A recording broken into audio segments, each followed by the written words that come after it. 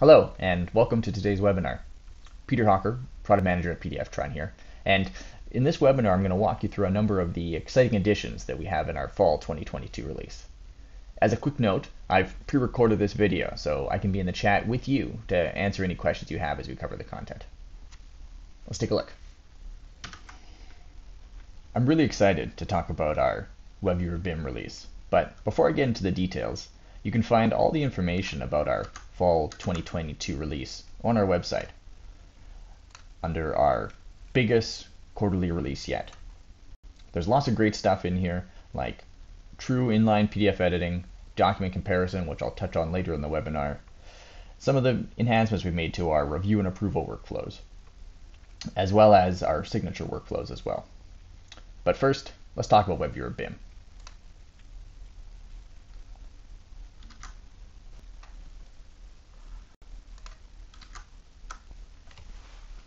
When we were building WebViewer BIM, one of our main goals was to provide an intuitive and consistent experience across both our 2D and 3D products, so we could provide the best experience for our users. However, 3D models need different navigation tools than 2D drawings. In WebViewer BIM, you'll find a new orbit tool to complement the standard pan and zoom controls you're familiar with.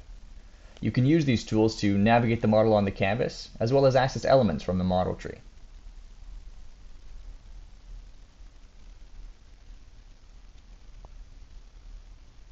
Elements can be turned on and off to get to the view you want faster.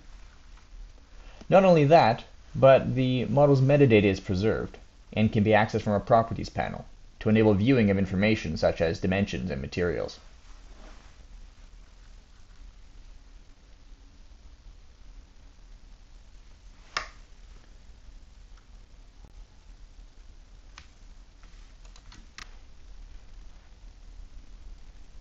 Let me navigate a little bit closer to the model here.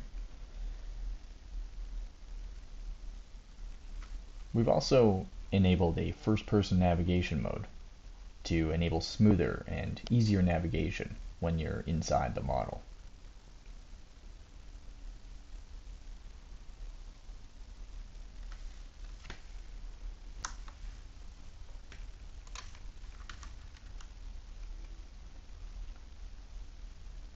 After navigation, our next priority was bringing the world-class markup support from our 2D product to WebViewer BIM. Handling 2D annotations in 3D space is a complex problem. To help manage this, we've introduced the concept of a parent object that we call issues. An issue in WebViewer BIM is a way to track and share a view with others for discussion and collaboration. Let me create one now.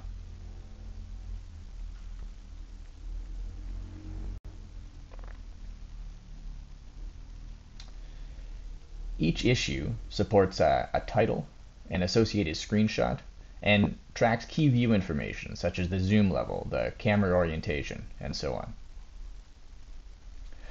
Users can then mark up and comment on the created canvas just as they would a drawing, leveraging WebViewer's extensive markup and commenting tools.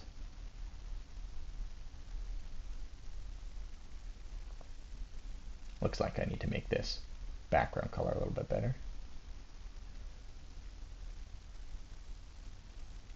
And just like with other markups in WebViewer, you can assign approval statuses to track issue progress across the project lifecycle.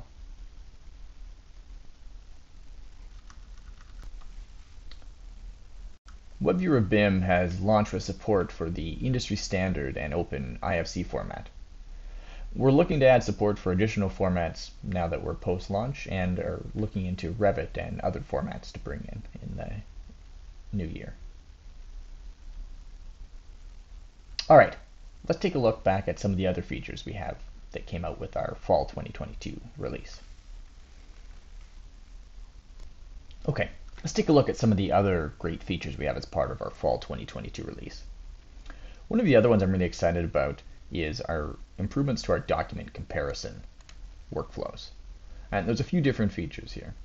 There's a new side-by-side view, so you can load more than one document at the same time, as well as multi-tab support to have tab viewing right within WebViewer.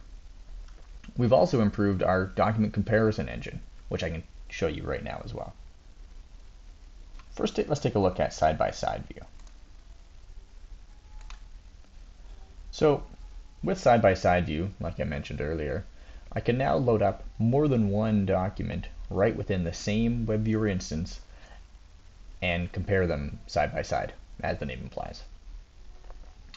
I can change which document has priority in my viewer, as well as synchronize the scrolling and zooming behavior between the two of them. This is especially useful in AEC with drawing comparisons. Perhaps I have the first drawing on the left and the second drawing on the right. And I can go through and see the changes that have been made between the two of them.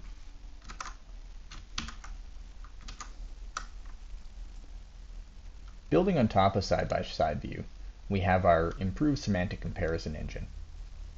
Similarly to what we saw before, I can load up two documents side by side, and these two documents, as you can see, look quite similar, and comparing between the two of them, pretty difficult to see what's changed. However, when I run them through our semantic comparison engine, I can see that there's actually quite a few textual changes that have happened. And it's not just looking at changes character by character, but also looking at the whole word. We have a new change list on the right-hand side, here, which pairs up the changes, so I can actually see them and review them as I go through and do my review. The last feature I wanted to look at when we're talking about comparison is our new multi-tab support.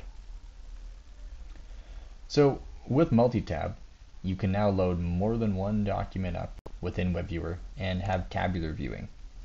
So I can jump back and forth rather than having multiple instances of WebViewer loaded up across my browser tabs. We also have APIs to programmatically add and remove tabs to close them down, and you can see which tab is open as well. All right, let's go back and take a look at some of the other features that we have as part of our fall 2022 release. One of the other ones that I want to talk about is how we've tried to streamline our review and approval workflows. And we've done this in a few different ways. First, we've improved our multi-select, how we group annotations, as well as allowing you to add annotation attachments that lets you embed a file into an annotation comment. Let's see that in practice.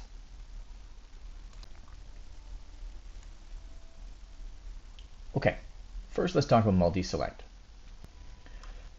Within WebViewer, you've always been able to select and group and modify comments. However, we wanted to make it a little bit more easy and intuitive for our users. With that, we've added a new multi-select mode, which I can enable up here.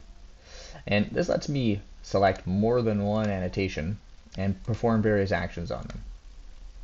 Now, let's say in this particular case, I've noticed a consistent issue in this document where perhaps, I don't know, let's say the font that was used in the heading across these pages is the wrong font. So before I would have made multiple of the same comments over and over again. And now we can group these comments together under one parent comment. And moreover, I can not only will this group them all together for me, so I have them tracked in that way, but I can also reply to all of these comments at the same time.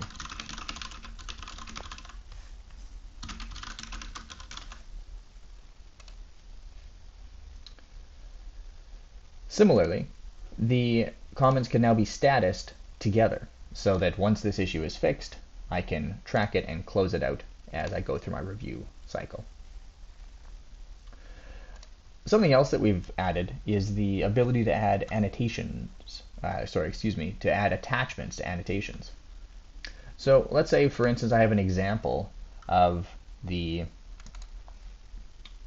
file that has the proper font. I can attach it right in my reply right now. And it can be tracked as part of my overall conversation. And now that change is fixed. Okay, let's look at the next feature.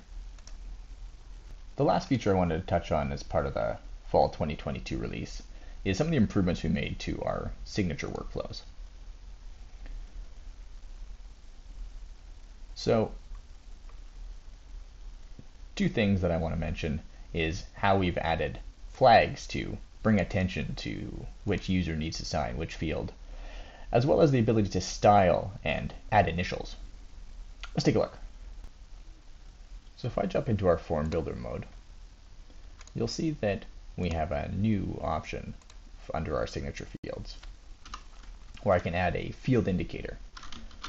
This is useful if I have multiple signing fields in the same document and I need to differentiate between who I want to sign which field. We also have, in addition to signatures like I mentioned, the ability to add initial fields as well. This is useful in contracts, that sort of thing, where perhaps I need an initial on each page. So I need to sign an initial, and you'll see our signature creation modal now has the option to draw, type, or upload both a signature and an initial. So I have put in my name here. I have different styles to choose from. Personally, I like this one. You'll see it'll apply my signature, and I can choose my initials right from the drop-down.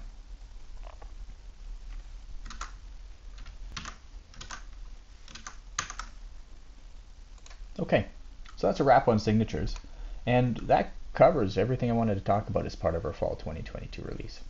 Again, you can find all the details and more on the fall 2022 landing page.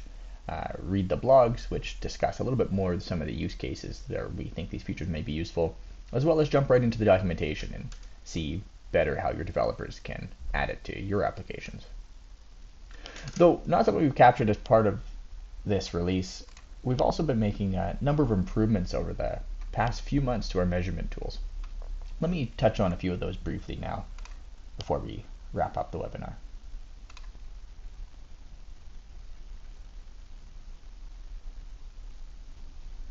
So we've made a number of improvements to our measurement tools over the past few months, as I mentioned. And I've talked about some of these before, such as adding a visual indication to object snaps, improving our handling of lead lines for our distance measurement tools, adding an arc measurement tool, and being able to move captions and measurement captions around on both our area measurement tools as well as our distance measurement tools. The one I want to talk about today, though, is the introduction of scale as a separate concept from the measurement tools themselves. Scale used to live within the measurement tools, and it was sometimes confusing to know which tool a scale belonged to and whether the changes you made in one tool would perpetuate across all of the tools. Now that we've broken scale out as its own component, you can add either a custom scale you might type in, calibrate against a, perhaps doesn't work on this drawing without measurements, but against a dimension in the drawing, or choose one of the presets. These presets can be customized, and you can choose between metric or imperial presets, depending on your use and what your users require. Now that I've added this scale, it's automatically applied across all my different tools. So whether I want to measure an area or a distance, I know that it will use the same scale across both. I can also add multiple scales. So if there's perhaps an inset on the drawing, or maybe an elevation view or something that is to a different scale, then I can measure both of those on the same drawing.